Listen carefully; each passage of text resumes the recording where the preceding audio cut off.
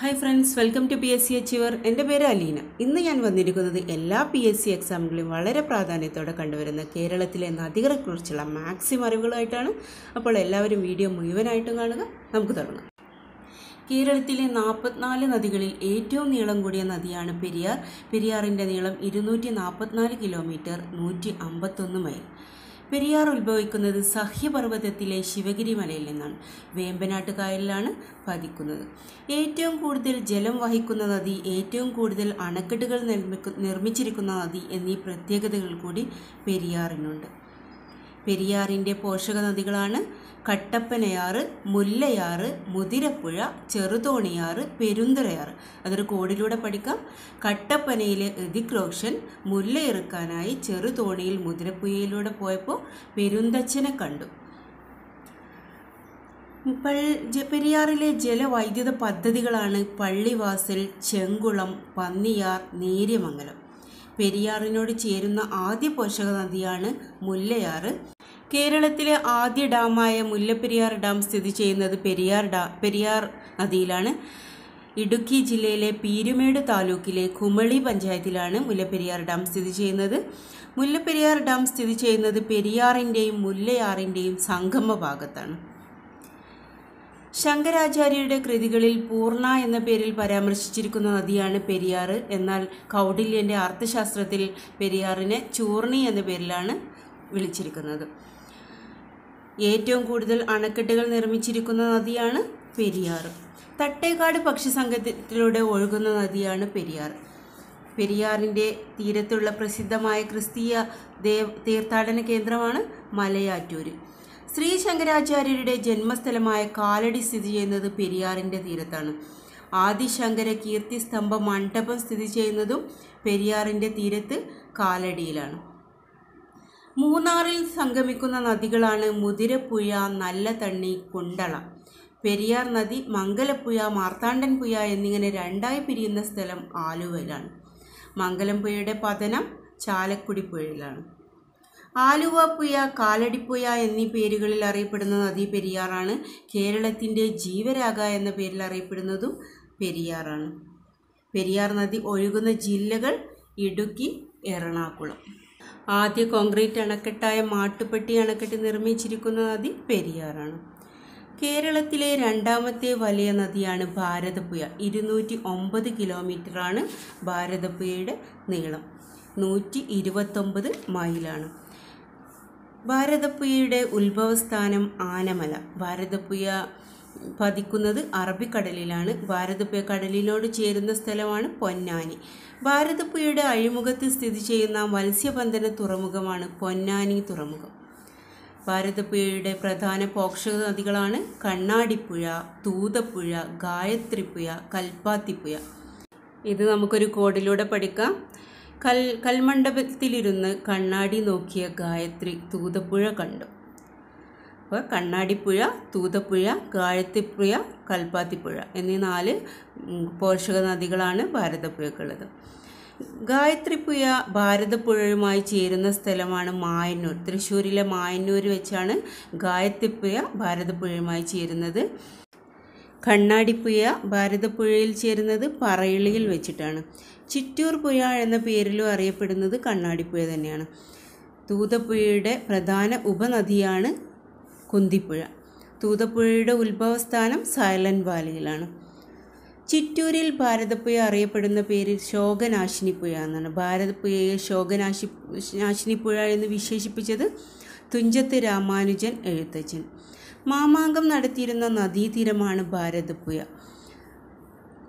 ഭാരതപ്പുഴയിൽ സ്ഥിതി ചെയ്യുന്ന ഏറ്റവും വലിയ അണക്കെട്ട് മലമ്പുഴ ഡാമാണ്. കേരളത്തിലെ ആദ്യത്തെ ഉരുക്കു തടയണ നിർമ്മിക്കുന്നത് ഭാരതപ്പുഴയിലാണ്. പാലക്കാട് ജില്ലയിലെ മാന്നന്നൂരിനെയും തൃശ്ശൂർ ജില്ലയിലെ പൈങ്കുളത്തെയുമാണ് ഉരുക്കു തടയണ ബന്ധിപ്പിക്കുന്നത്. കേരളത്തിൻ്റെ നയിൽ, പൊന്നാനിപ്പുഴ നിള എന്നീ പേരിലെല്ലാം അറിയപ്പെടുന്നത് ഭാരതപ്പുഴ തന്നെയാണ്. പ്രാചീന കാലത്ത് പേരാർ എന്ന പേരിലാണ് ഭാരതപ്പുഴ അറിയപ്പെട്ടിരുന്നത്. കേരളത്തിലെ ഗംഗ എന്ന പേരിൽ അറിയപ്പെടുന്നതും ഭാരതപ്പുഴയാണ്. മിനി പമ്പ പദ്ധതി ഭാരതപ്പുഴയായിട്ട് ബന്ധപ്പെട്ടിരിക്കുന്ന പദ്ധതിയാണ്. ഗാന്ധിജി, ജവഹർലാൽ നെഹ്റു, ലാൽ ബഹദൂർ ശാസ്ത്രി എന്നിവരുടെ ചിതാഭസ്മം ഭാരതപ്പുഴയിൽ ഒഴുക്കിയത് തിരുനാവായ വെച്ചിട്ടാണ്. കുഞ്ചൻ നമ്പ്യാരുടെ ജന്മസ്ഥലമായ കിള്ളിക്കുറിശി മംഗലം സ്ഥിതി ചെയ്യുന്ന നദീതീരം ഭാരതപ്പുഴ. നിളയുടെ കഥാകാരൻ എന്നറിയപ്പെടുന്നത് MT വാസുദേവൻ നായരാണ്. നിളയുടെ കവി എന്നറിയപ്പെടുന്നത് P കുഞ്ഞിരാമൻ നായർ. കേരള കലാമണ്ഡലം സ്ഥിതി ചെയ്യുന്നത് ഭാരതപ്പുഴയുടെ തീരത്താണ്. അതുപോലെ തുഞ്ചൻ പറമ്പ് സ്ഥിതി ചെയ്യുന്നത് ഭാരതപ്പുഴയുടെ തീരത്താണ്.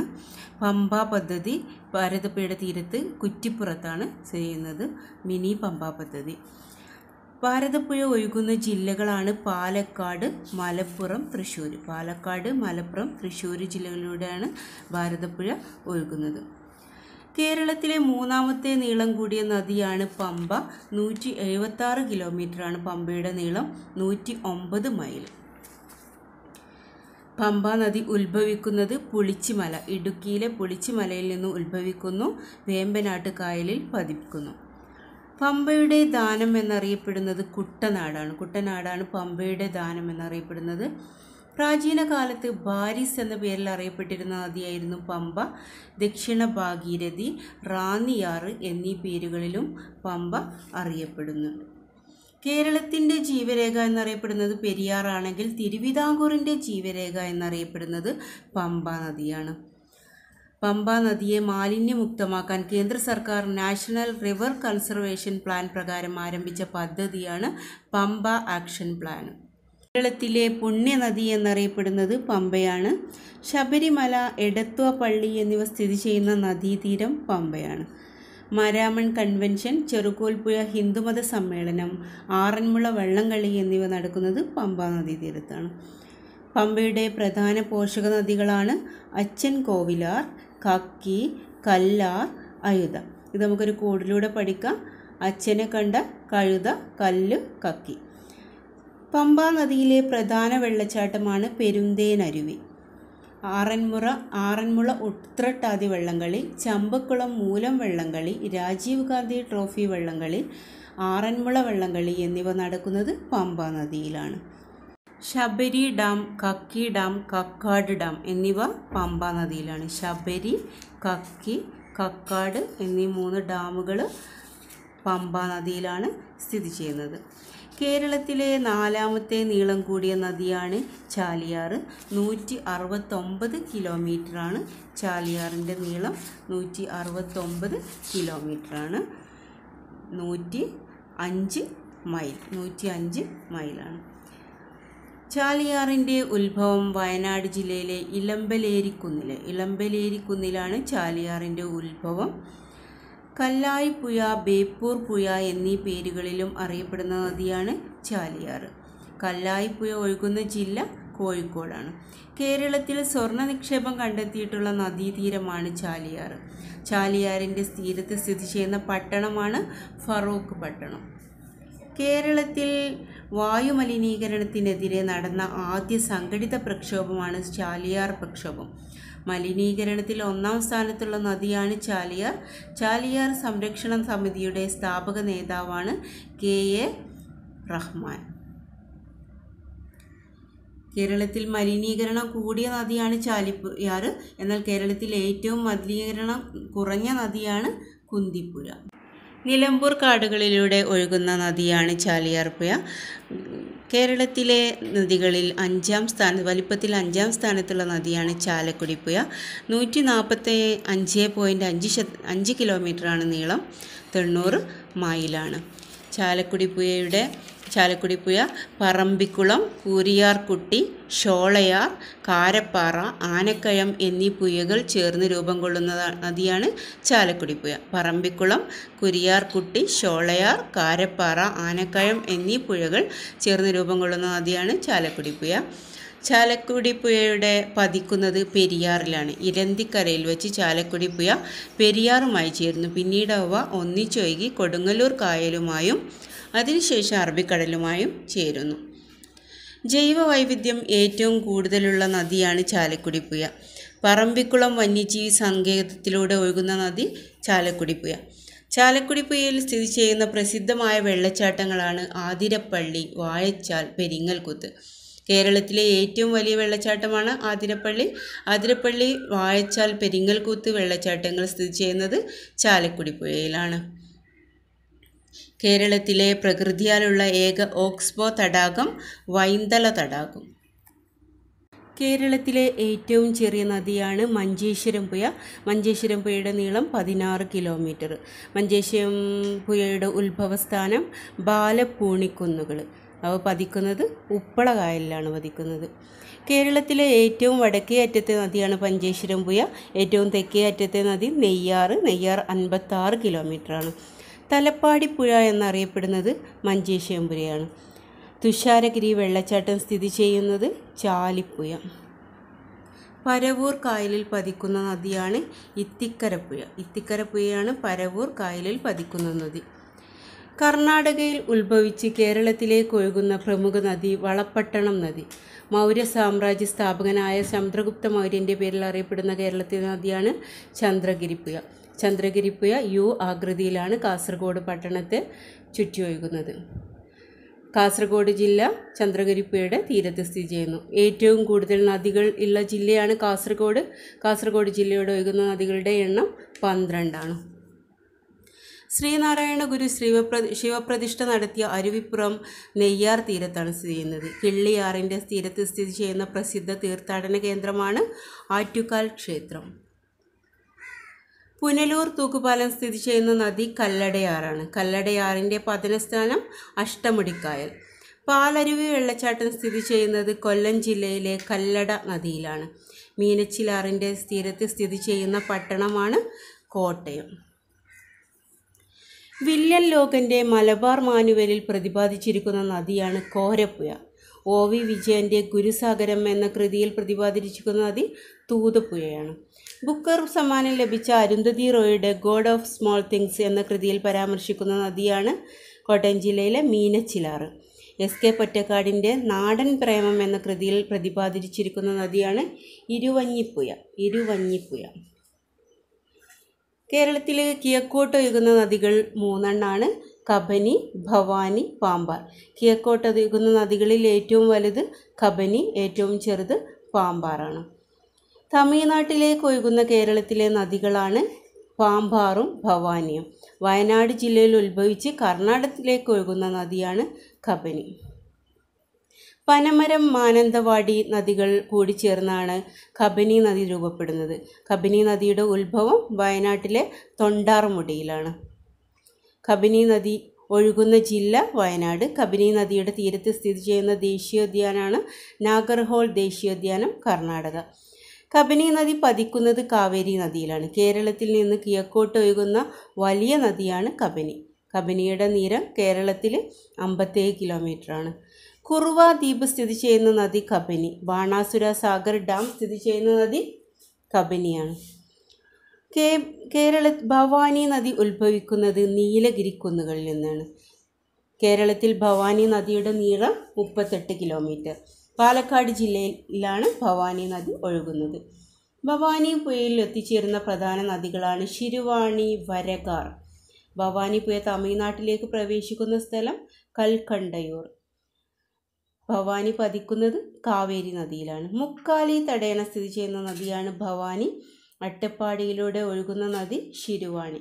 കോയമ്പത്തൂർ പട്ടണത്തിലേക്ക് ജലവിതരണം നടത്താനായി അണക്കെട്ട് നിർമ്മിച്ചിരിക്കുന്ന നദി ശിരുവാണിയാണ്. കേരളത്തിലെ കിഴക്കോട്ട് ഒഴുകുന്ന നദികളിൽ ഏറ്റവും ചെറുതാണ് പാമ്പാർ. പാമ്പാർ ഒഴുകുന്ന ജില്ല ഇടുക്കി. ദേവികുളത്ത് ഉത്ഭവിച്ച് കേരളത്തിലൂടെ തമിഴ്നാട്ടിലേക്കാണ് പാമ്പാർ ഒഴുകുന്നത്. തുടക്കത്തിൽ തലയാർ എന്നാണ് പാമ്പാർ അറിയപ്പെട്ടിരുന്നത്. പാമ്പാറും തേനാറും തമിഴ്നാട്ടിൽ വെച്ച് സംഗമിച്ചുണ്ടാകുന്ന കാവേരിയുടെ പ്രധാന പോഷക നദിയാണ് അമരാവതി. പാമ്പാർ ഉത്ഭവിച്ചത് ആനമുടിയിൽ നിന്നാണ്. തൂവാനം വെള്ളച്ചാട്ടം പാമ്പാർ നദിയിലാണ്. കായലുകളുടെ നാട്, ലഗൂണുകളുടെ നാട് ഇങ്ങനെ പേരിൽ അറിയപ്പെടുന്ന ഇന്ത്യൻ സംസ്ഥാനം കേരളം. കേരളത്തിലെ കായലുകളുടെ എണ്ണം 34. 34 കായലുകളിൽ കടലുമായി ബന്ധപ്പെട്ട് കിടക്കുന്നവ 27. എന്നാൽ ഉൾനാടൻ ജലാശയങ്ങൾ കടലുമായി ബന്ധമില്ലാത്തവ 7 ഏറ്റവും വലിയ കായലാണ് വേമ്പനാട്ട് കായൽ. വേമ്പനാട്ട് കായലിലെ ദ്വീപുകൾ വെല്ലിംഗ്ടൺ, വൈപ്പിൻ, വല്ലാർപാടം, കടമക്കുടി, പാതിരാമണൽ. വേമ്പനാട്ട് കായലിലെ ദ്വീപുകളാണ് വെല്ലിംഗ്ടൺ, വൈപ്പിൻ, വല്ലാർപാടം, കടമക്കുടി, പാതിരാമണൽ. വേമ്പനാട്ട് കായലിലെ ഏറ്റവും വലിയ പ്രകൃതിദത്ത ദ്വീപാണ് പാതിരാമണൽ. ഇന്ത്യയിലെ ഏറ്റവും വലിയ തണ്ണീർത്തടം വേമ്പനാട്ട് കായലാണ്. ഇന്ത്യയിലെ ഏറ്റവും നീളം കൂടിയ കായൽ വേമ്പനാട്ട് കായൽ. ഇന്ത്യയിലെ തന്നെ ഏറ്റവും വലിയ തണ്ണീർത്തടം വേമ്പനാട്ട് കായലാണ്. ഇന്ത്യയിലെ ഏറ്റവും നീളം കൂടിയ കായൽ വേമ്പനാട്ട് കായലാണ്. വേമ്പനാട് കായലിൽ പതിക്കുന്ന പ്രധാന നദികൾ മൂവാറ്റുപുഴ, മീനച്ചിൽ, പമ്പ, പെരിയാർ, അച്ചൻകോവിൽ, മണിമലയാർ. വേമ്പനാട്ട് കായലിൽ പതിക്കുന്ന പ്രധാന നദികളാണ് മൂവാറ്റുപുഴ, മീനച്ചിൽ, പമ്പ, പെരിയാർ, അച്ചൻകോവിൽ, മണിമലയാർ. കുമരകം വിനോദസഞ്ചാര കേന്ദ്രം സ്ഥിതി ചെയ്യുന്ന കായൽ തീരം വേമ്പനാട്ട് കായൽ. കുട്ടനാടിൻ്റെ നെൽകൃഷിയിൽ ഉപ്പുവെള്ളം കയറുന്നത് തടയാനായി വേമ്പനാട്ട് കായലിൽ നിർമ്മിച്ചിരിക്കുന്ന ബണ്ടാണ് തണ്ണീർമുക്കം ബണ്ട്. 1975 തണ്ണീർമുക്കം ബണ്ട് നിർമ്മിച്ചത്. തോട്ടപ്പള്ളി സ്പിൽവേ ഏത് പ്രദേശവുമായി ബന്ധപ്പെട്ടിരിക്കുന്നു? കുട്ടനാടുമായിട്ട് ബന്ധപ്പെട്ടിരിക്കുന്നു. തണ്ണീർമുക്കം ബണ്ടിനെ കുറിച്ച് പഠിച്ച കമ്മിറ്റിയാണ് KN Rao committee. Thottappally spillway 1ാം പഞ്ചവത്സര പദ്ധതിയിൽ ഉൾപ്പെട്ടിരുന്നതായിരുന്നു തോട്ടപ്പള്ളി സ്പിൽവേ. കുട്ടനാടിനെ വെള്ളപ്പൊക്കത്തിൽ നിന്ന് രക്ഷിക്കുന്നതിനായി വേമ്പനാട്ട് കായലിൽ നിർമ്മിച്ചിരിക്കുന്ന തടയണയാണ് തോട്ടപ്പള്ളി സ്പിൽവേ. 1954 തോട്ടപ്പള്ളി സ്പിൽവേയുടെ പണി പൂർത്തിയായ വർഷം 1955. വേമ്പനാട്ട് കായൽ വ്യാപിച്ചു കിടക്കുന്ന ജില്ലകൾ ആലപ്പുഴ, എറണാകുളം, കോട്ടയം. കൊച്ചി തുറമുഖം സ്ഥിതി ചെയ്യുന്നത് വേമ്പനാട്ട് കായലിലാണ്. പുന്നമടക്കായൽ, കൊച്ചി കായൽ എന്നീ പേരുകളിൽ അറിയപ്പെടുന്ന കായലാണ് വേമ്പനാട്ട് കായൽ. ആലപ്പുഴ ജില്ലയിലെ കൈതപ്പുഴ കായൽ ഏത് കായലിൻ്റെ ഭാഗമാണ്? വേമ്പനാട്ട് കായലിൻ്റെ. വേമ്പനാട്ട് കായൽ അറബിക്കടലുമായി ചേരുന്നത് അന്ധകാര ഐയിൽ വെച്ചാണ്. കേരളത്തിലെ ഏറ്റവും വലിയ അഴിമുഖമാണ് നീണ്ടകര. മൺട്രോ തുരുത്ത് സ്ഥിതി ചെയ്യുന്നത് അഷ്ടമുടിക്കായൽ, കൊല്ലമാണ്. കുട്ടനാട്ടിൽ വേമ്പനാട്ട് കായലിനെ വിളിക്കുന്നത് പുന്നമടക്കായൽ എന്നാണ്. വീരൻപുഴ എന്ന് കൊച്ചിയിൽ അറിയപ്പെടുന്ന കായലാണ് വേമ്പനാട്ട് കായൽ. കേരളത്തിലെ ഏറ്റവും വലിയ റാംസർ സൈറ്റ് വേമ്പനാട്ട് കായലാണ്. വൈക്കം ക്ഷേത്രം സ്ഥിതി ചെയ്യുന്ന കായൽ തീരമാണ് വേമ്പനാട്ട് കായൽ. ഏറ്റവും വലിയ രണ്ടാമത്തെ കായൽ അഷ്ടമുടിക്കായൽ. അഷ്ടമുടിക്കായൽ gate way to the back water of Kerala എന്നറിയപ്പെടുന്നു. പനയുടെ ആകൃതിയിൽ കാണപ്പെടുന്ന കായലാണ് അഷ്ടമുടിക്കായൽ. അഷ്ടമുടിക്കായൽ അറബിക്കടലുമായി യോജിക്കുന്ന സ്ഥലം നീണ്ടകര അഴിയാണ്. അഷ്ടമുടിക്കായൽ സ്ഥിതി ചെയ്യുന്ന ജില്ല കൊല്ലം. കേരളത്തിലെ ആദ്യ സീപ്ലെയിൻ സർവീസ് ആരംഭിച്ചത് അഷ്ടമുടിക്കായൽ. 1988 പെരുമൺ തീവണ്ടി ദുരന്തം നടന്നത് അഷ്ടമുടിക്കായൽ. കല്ലടയാറ് പതിക്കുന്ന കായൽ അഷ്ടമുടിക്കായലാണ്. കേരളത്തിലെ പ്രധാന കായലുകൾ കഠിനകുളം, വേളി, ഇടവ, കായംകുളം, അഞ്ചുതെങ്ങ്, കൊടുങ്ങല്ലൂർ, പുന്നമട, പറവൂർ, നടയറ, ചേറ്റുവ എന്നിവയാണ് കേരളത്തിലെ പ്രധാന കായലുകൾ. വടക്കേ അറ്റത്തെ കായൽ ഉപ്പള കായൽ. BM കായൽ സ്ഥിതി ചെയ്യുന്ന ജില്ലയാണ് മലപ്പുറം. മുരിയാട് തടാകം സ്ഥിതി ചെയ്യുന്ന ജില്ല തൃശ്ശൂർ. ഇന്ത്യയിലെ ഏറ്റവും വലിയ തടാക തുറമുഖം കൊച്ചിയാണ്. കേരളത്തിൽ ഹൃദയത്തിൻ്റെ ആകൃതിയിലുള്ള തടാകമാണ് ചെമ്പ്ര കൊടുമുടി, മേപ്പടി, വയനാട്. തിരുവനന്തപുരം, കൊല്ലം ജില്ലകളുടെ അതിർത്തിയിലുള്ള കായലുകളാണ് ഇടവ, നടയറ കായലുകൾ. കായംകുളം കായലിനെ അഷ്ടമുടിക്കായലുമായി ബന്ധിപ്പിക്കുന്നത് ചവറ പന്മന തോടാണ്. കഠിനകുളം കായലിനെ വേളിക്കായലുമായി ബന്ധിപ്പിക്കുന്ന തോടാണ് പാർവതി പുത്തനാർ. കായലുകളുടെ രാജ്ഞി എന്നറിയപ്പെടുന്ന കായൽ ശാസ്താംകോട്ട കായൽ. ഇംഗ്ലീഷ് അക്ഷരമാലയിലെ Fൻ്റെ ആകൃതിയിലുള്ള കായലാണ് ശാസ്താംകോട്ട കായൽ. കേരളത്തിലെ ശുദ്ധജല തടാകങ്ങൾ: 1 ശാസ്താംകോട്ട കായൽ, കൊല്ലം. വെള്ളായണിക്കായൽ, തിരുവനന്തപുരം. പൂക്കോട്ട് തടാകം, വയനാട്. എനമാക്കൽ, മനക്കൊടി, തൃശ്ശൂർ. ഏറ്റവും തെക്ക് ഭാഗത്ത് സ്ഥിതി ചെയ്യുന്ന ശുദ്ധജല തടാകമാണ് വെള്ളായണിക്കായൽ. ഏറ്റവും വലിയ ശുദ്ധജല തടാകം ശാസ്താംകോട്ട കായൽ. ഏറ്റവും ചെറിയ ശുദ്ധജല തടാകം പൂക്കോട്ട് തടാകം. സമുദ്രനിരപ്പിൽ നിന്നും ഏറ്റവും ഉയരത്തിൽ സ്ഥിതി ചെയ്യുന്ന കേരളത്തിലെ തടാകമാണ് പൂക്കോട്ട് തടാകം. നെഹ്റു ട്രോഫി വള്ളം നടക്കുന്ന പ്രസിദ്ധമായ കായലാണ് പുന്നമടക്കായൽ. പ്രസിഡന്റ് ട്രോഫി ജലോത്സവം നടക്കുന്ന കായൽ അഷ്ടമുടിക്കായൽ. വളപട്ടണം നദിയെയും കവ്വായി കായലിനെയും തമ്മിൽ ബന്ധിപ്പിക്കുന്നത് സുൽത്താൻ കനാലാണ്. ഇടവക്കായൽ, നടയറക്കായൽ എന്നിവയെ ബന്ധിപ്പിക്കുന്ന കനാലാണ് പരവൂർ കനാൽ. നീർത്തടങ്ങളെ സംരക്ഷിക്കുകയും സുസ്ഥിരമായി ഉപയോഗപ്പെടുത്തുകയും ചെയ്യുന്നത് സംബന്ധിച്ച അന്താരാഷ്ട്ര കരാർ റാംസർ കൺവെൻഷനാണ്. റാംസർ കരാർ ഒപ്പുവച്ച വർഷം 1971 ഫെബ്രുവരി 2. ഫെബ്രുവരി 2 തണ്ണീർത്തണ്ട ദിനമായിട്ട് ആചരിക്കുന്നു. റാംസർ പട്ടികയിൽ കേരളത്തിൽ നിന്ന് അടുത്തായി ഇടം നേടാൻ പോകുന്ന കായലാണ് കവ്വായി കായൽ. കേരളത്തിൽ നിന്നും റാംസർ പട്ടിക ഉൾപ്പെട്ട കായലുകളാണ് അഷ്ടമുടി, ശാസ്താംകോട്ട, വേമ്പനാട്ട് കായൽ. കായൽ കടലുമായി ചേർന്ന് കിടക്കുന്ന പ്രദേശമാണ് Neendakara I, Kollam, അന്ധകാരൻ I, Alappuzha. കായൽ കടലിനോട് ചേരുന്ന ഭാഗത്തെ താൽക്കാലിക മണൽത്തിട്ടയാണ് പൊഴി എന്നറിയപ്പെടുന്നത്. അപ്പോൾ ഈ വീഡിയോ നിങ്ങൾക്ക് ഇഷ്ടപ്പെട്ടെങ്കിൽ നിങ്ങളുടെ കൂട്ടുകാരിലേക്ക് ഷെയർ ചെയ്യുക.